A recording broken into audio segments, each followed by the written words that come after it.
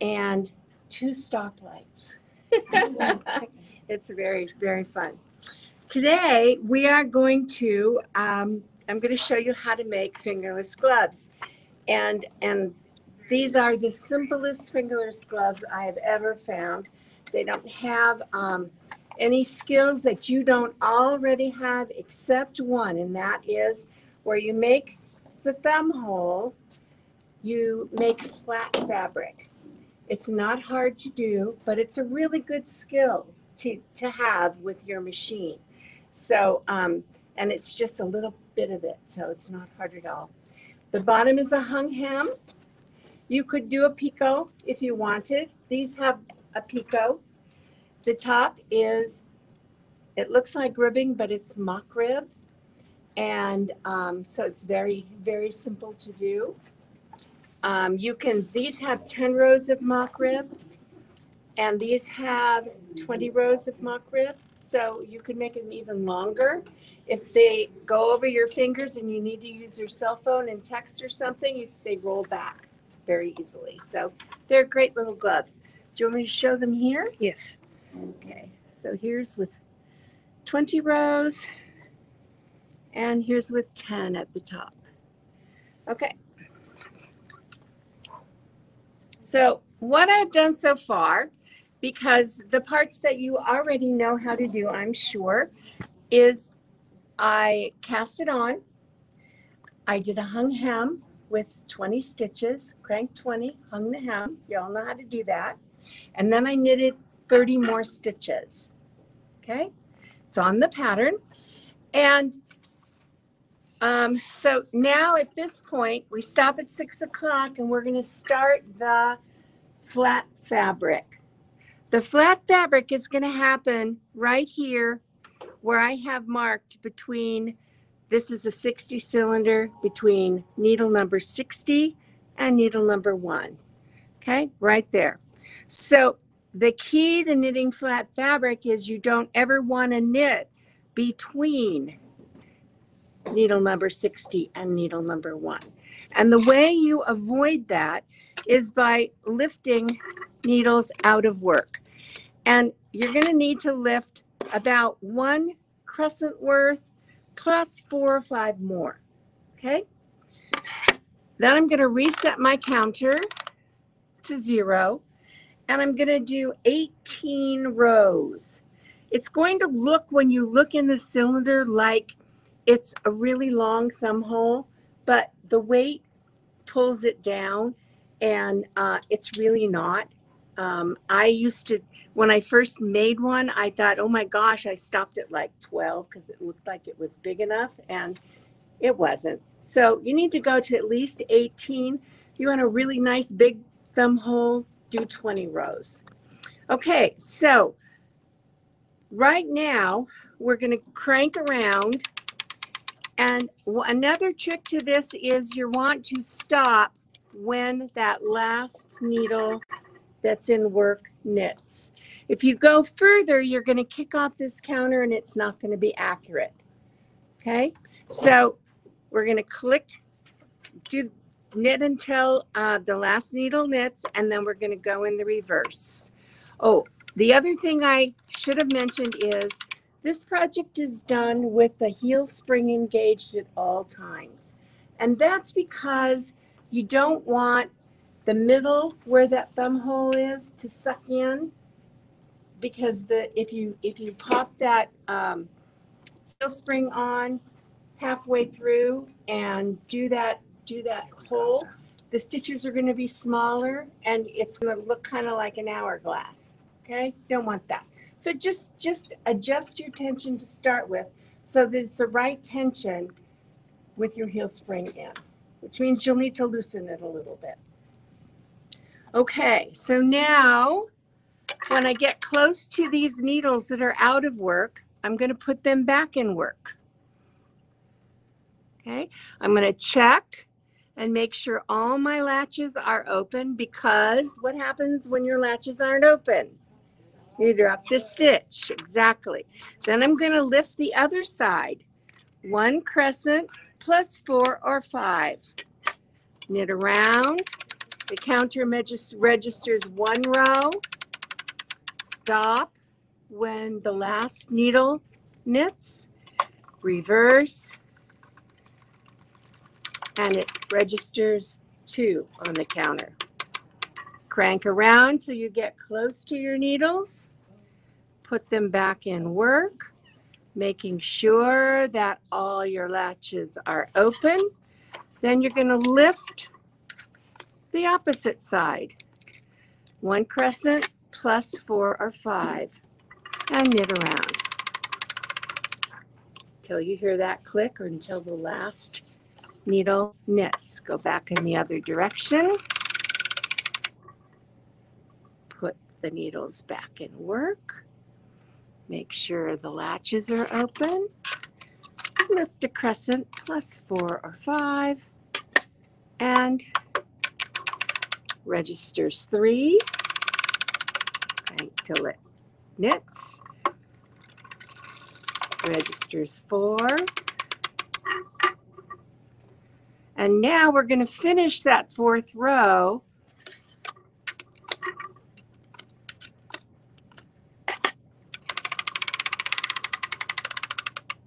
like that.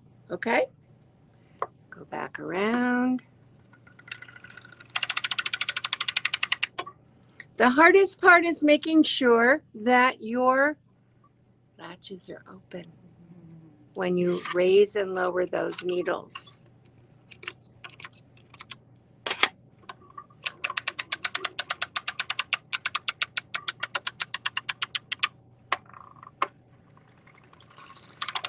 Now we have 6. Oops, I went too far. So what do you do if you went too far?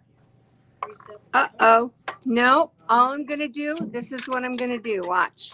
I'm going to lift all these needles. I'm going to go all the way around. It's going to make my counter off. Go all the way around.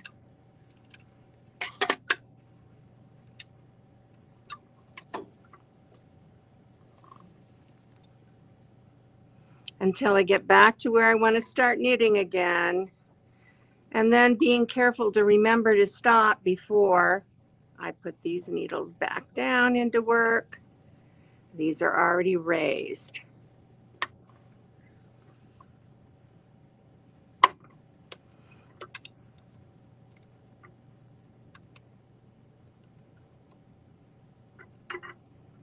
Get that yarn in the right spot.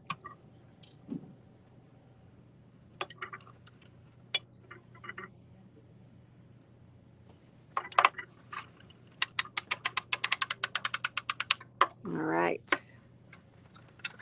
Back. Now I have a whole bunch of them I have to make sure I get back open.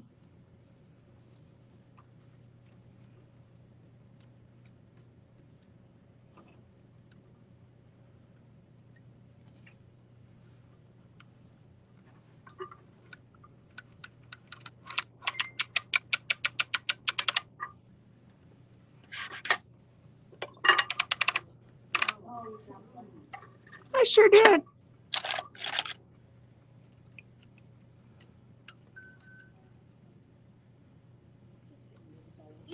Stuff happens, right?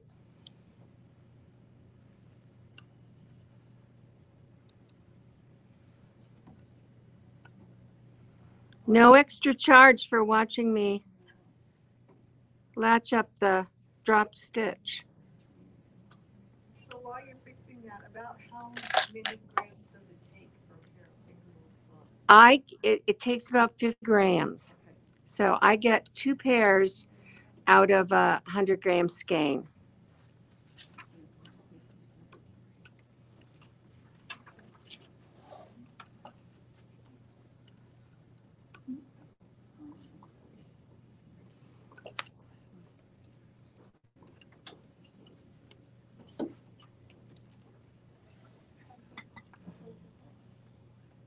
Like watching paint dry, huh?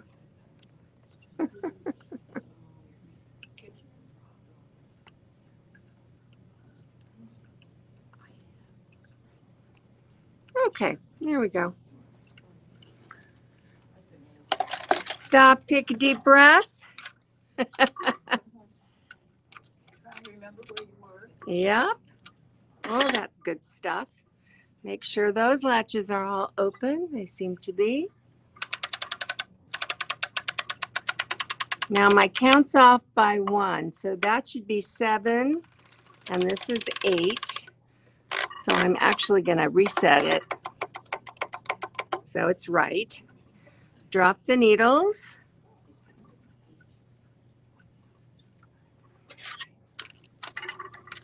Lift a crescent +5. Knit around until the last needle knits. How many needles are in a crescent? I don't know. I'll count the next time. How about that?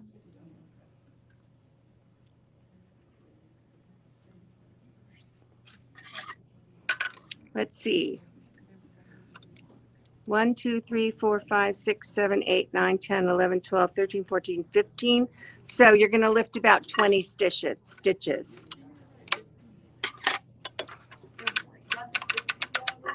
60. This is a 60, yeah. But at home, I usually make them on 54 for women. For men, I jump up to 60, but it's really, either one works. It's only 6 needles difference, so it's,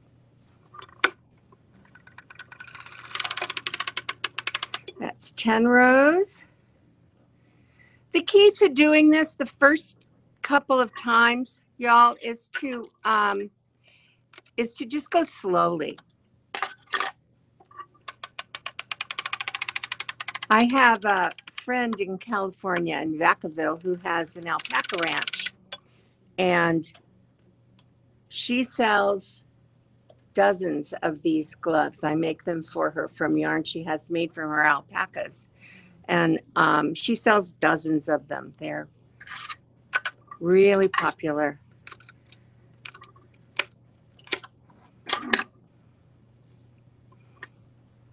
Is the yarn used 100% alpaca? It is 100% alpaca.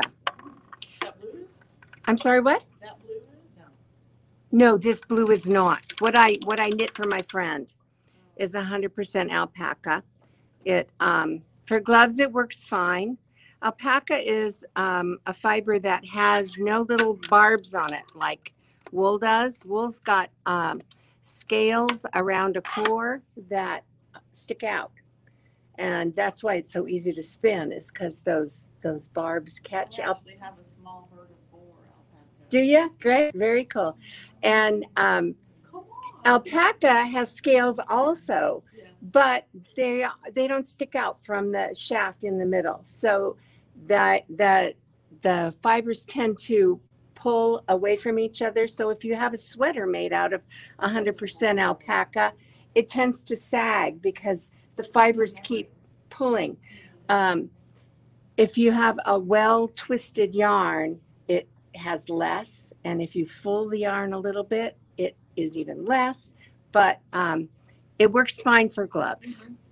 Works fine for gloves. Have you made hats out of it? I have. I make hats too. It's good for hats too, because it doesn't have the gravity thing happening that would with a bigger garment. Pardon me? They're getting sheared Monday, actually. Are they? Very fun. When I go back next weekend, I help with sorting in the shearing. She's got 45 alpacas. I only have 4. Yeah, it's okay. 4 is enough. Okay, so I'm up to 12. There's a latch that's closed. Okay, so 1 crescent to go ahead a little bit further, plus about 5. Knit around and back. We're up to 14.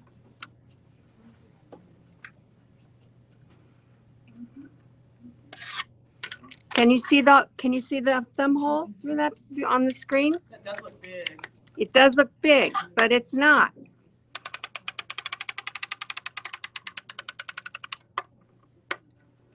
You're going to be tempted to stop, but don't. Because it will be tight on the thumb and it doesn't feel good. It does look huge. That's why I mentioned it, is because it does look huge, but I know from experience that it needs to be at least 18 rows. Unless you've got a super giant stitch length. But for like normal fabric, it needs to be about 18 rows.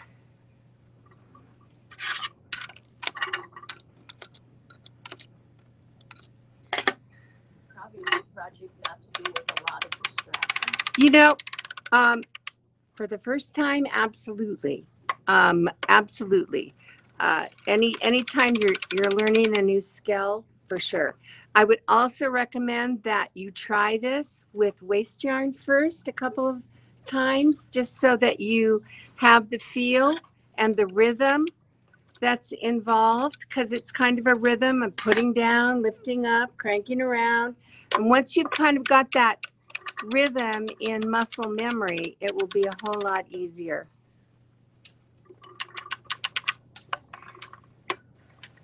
This is 18. Okay, so that's the end. We're going to put these down. Yeah, and you can see that that hole looks super giant, but it's really not. It's because the weight is pulling it down. Now, some people get really fancy and they move this stitch over here and this stitch over here. I don't bother doing that. I think it works fine without it. If you wanted to try paired that way, you could, but I don't bother doing that. Now we're just going to knit around 10 rows. This is getting caught.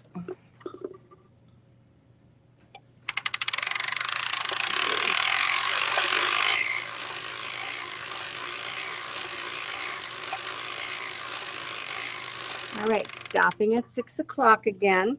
Now we're going to do some mock rib.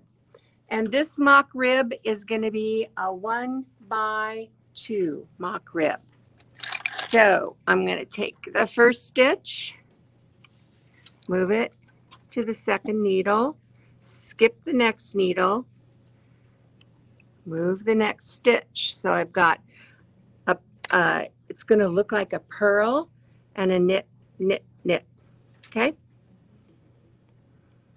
Skip one stitch. Now, the key to mock rib is to not forget to take those needles out that you took the stitches off, because otherwise you'll just end up with a funny hole in the middle and it won't be mock rib. So remember to take those out. How do I know that? I've done it more than once.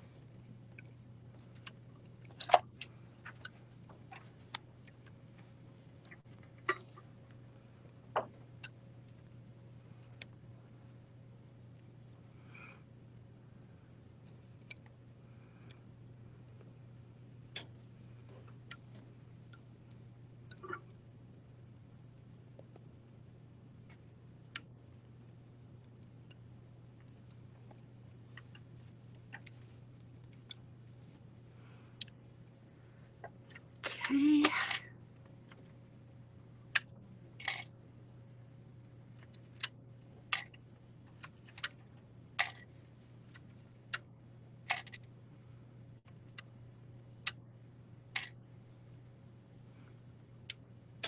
Oops, that isn't right. Nobody told me. I messed up.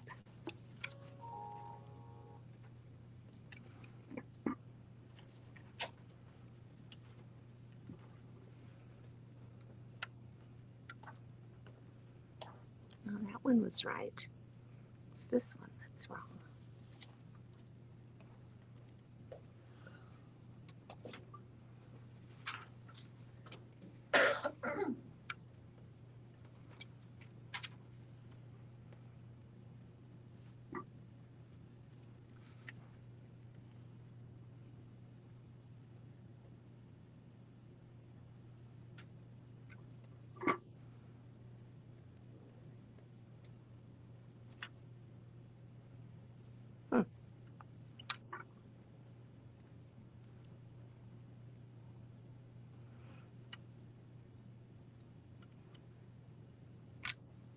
it's close enough. It's close enough.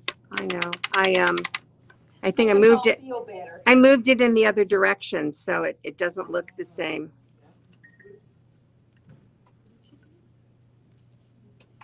I moved the stitch in the opposite direction, so it doesn't look the same.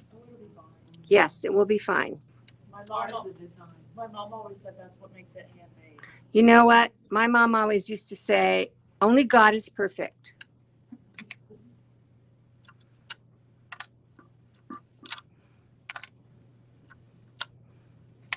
Okay, so now I'm going to stop here at the beginning of the next row. And I want that top to suck in and be a little tighter than the rest of it.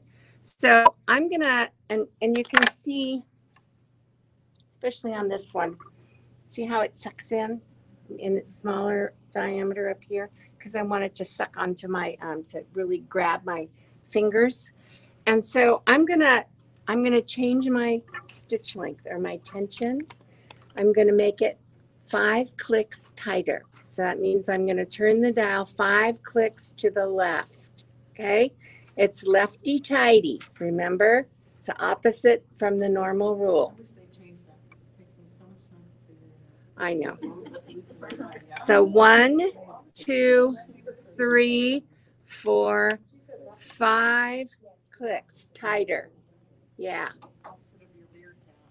Yeah, exactly. Yeah.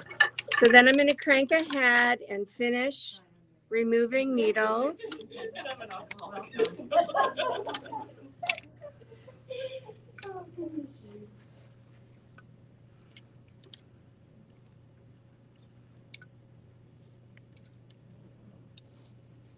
All right. Pull out the last of the needles.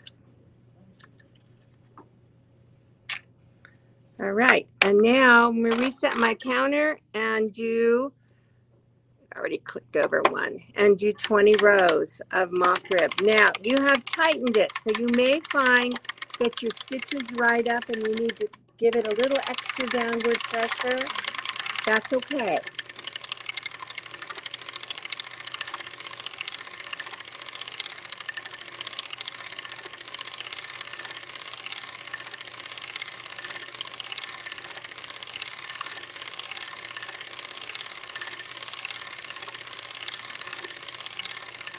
All right. Now, this time you're going to stop so that needle number 60 is closed, but needle number 2 is open. Actually, I'm going to stop a little bit before that because I'm going to put the needles back in. You don't have to put the needles back in. You can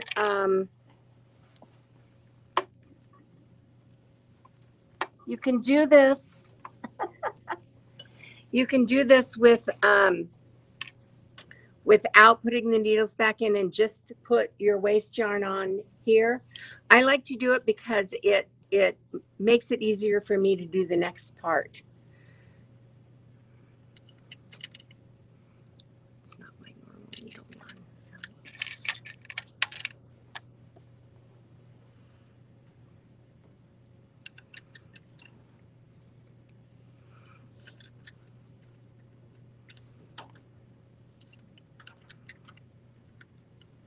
Make sure your latches are open.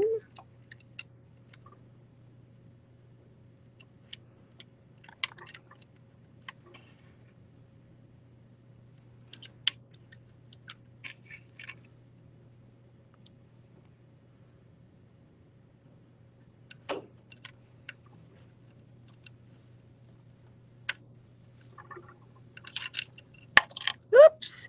I'm butterfingering.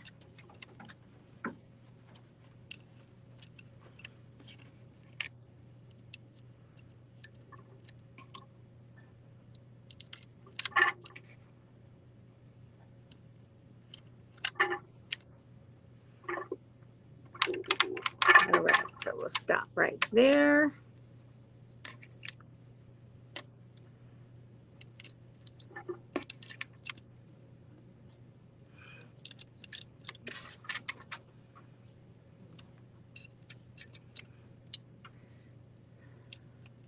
Okay, I'm going to cut my project yarn. And I'm going to give myself a really super long tail, like twice what you would usually use for Kitchener. Because we're going to be crocheting the top edge. If you know how to do a needle bind off, you can do that. I find it very fiddly. So I like to do a crocheted bind off, which actually looks the same, but it's easier for me to do.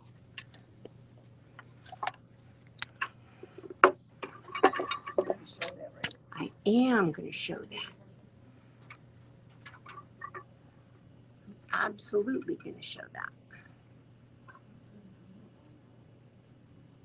All right, so we don't have needle number 1 in yet, but that's okay. We'll fix that. Go ahead and put the rest of the needles in.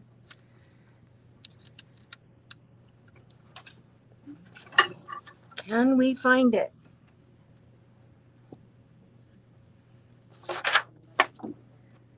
There it is. Okay. All that would have is a loop around it, so I'll just stick a loop around it.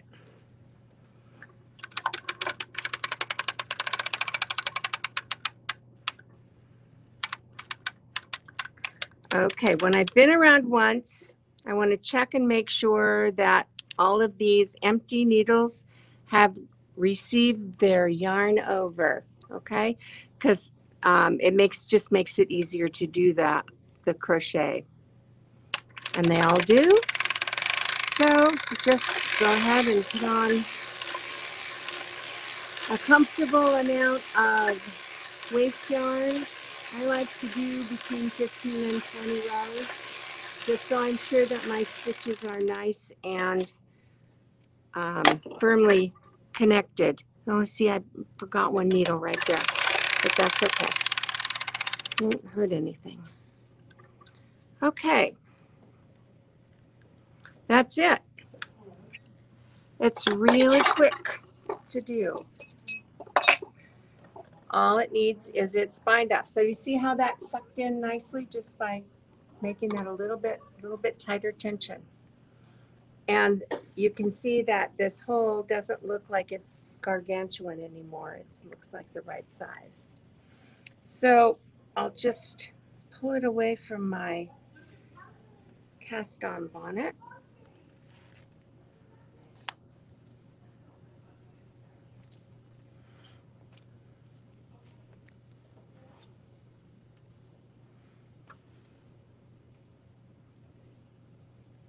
Sorry about that. All right. So I'm going to roll back that waste yarn at the top. And you can see that we've got 2 little bumps here, 2 stitches, and then a bar. 2 stitches and then a bar. Okay? You're going to do the crochet bind off in the bars and in the stitches. I'm going to pull this waste yarn through so it's out of the way. First thing I'm going to do is pick up a stitch in the bar. Did you see that? Should I do it again? Okay, here we go. Watch. I insert the hook, pick up the yarn, and pull it through. So now I've got a loop on my crochet hook. And this one is a 2.5 millimeter. But you could do it with a smaller one. Now I'm going to pick up that, I'm going to insert my hook into that first bump, okay, that first stitch. I'm going to pick up a yarn and pull it through. It's essentially a slip stitch in crochet. So insert in the next stitch. Sorry, the internet is laggy, that's why. Okay, okay. Insert, pull it through. Insert into the bar, pick up a stitch, pull it through. And you're picking up the tail, right? Yeah, this is my tail. That's my working yarn. Let's put it up there. Okay. Insert, pick up a stitch, pull it through. insert, pick up a stitch, pull it through. And are you picking it from the bottom up? Yeah, from the bottom up. There's no reason why you couldn't do it the other way. If it felt better to you, do it either way. Whichever way. This holding it this way just feels better to me. But The it could, first one you picked up, was in the bar. okay, just one. Just one in the bar and pull it through.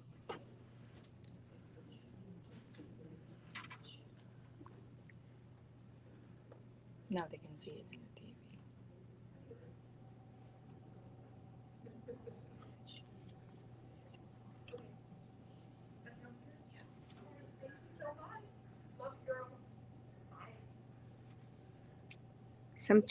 Sometimes that first stitch kind of hides on you. The first stitch of the pair. You're kidding. She's joking. He's joking. No, Okay. I'm not. It's easy. Okay. Well, Watch it on YouTube. yeah. Okay. So I'm just picking up each one of those stitches and doing a slip stitch in it. Oh, that is easy. It's very easy. Okay, and in the bar. And I picked up when I started, I picked up my first stitch in a bar. Oh, okay, so you're doing the bars and the stitches. Bars and the stitches. Okay, that's easy. Right. Yeah, doing a stitch in a bar. It's 2 stitches in a bar. 2 stitches in a bar. Okay. Sorry, I keep changing my orientation.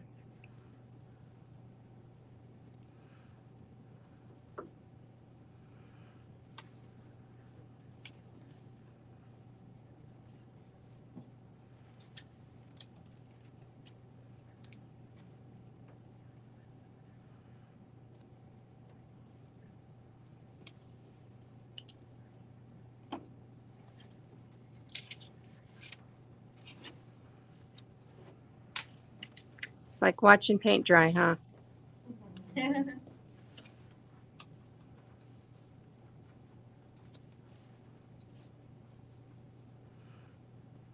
Somebody asked what weight are you using?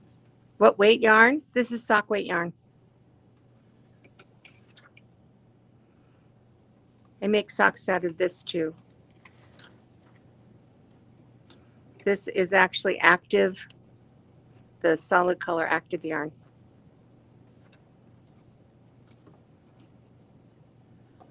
That I get from CSM Supplies.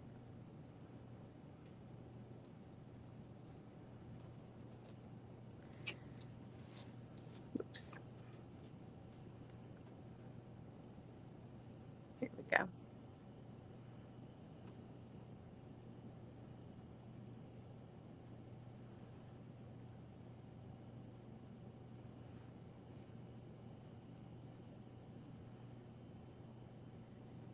If you have yarn that's a little bulkier, I would try it on the 54.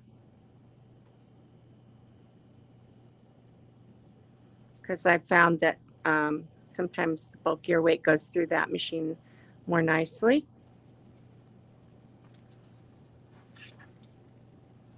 I have sometimes used the 6-ply Mm-hmm. on the 54 or Mhm. 48. It makes a nice. I don't use it for socks, but I use it Right. For gloves. Perfect. for the mittens or the fingerless gloves Right. type thing.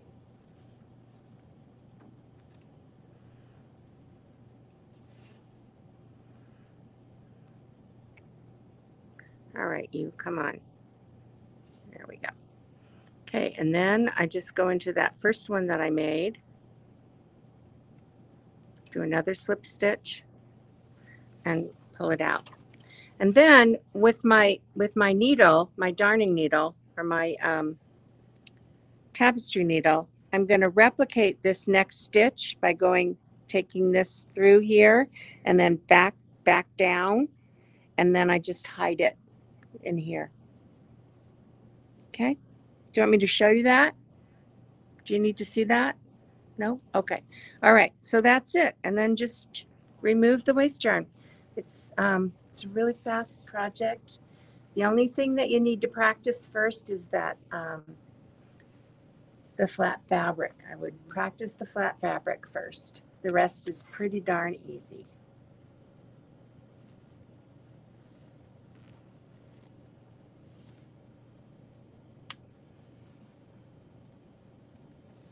There you go. Done. Is there a way to actually add a thumb afterward? You know what? You could probably pick up stitches and knit yourself a thumb if you wanted to. There are ways to do that on the circular sock machine. Actually, there are patterns out there that show you how to do that. They're a little more complicated, so that's why I decided to do the easy version. Okay, so that's it. Thank you. You're welcome.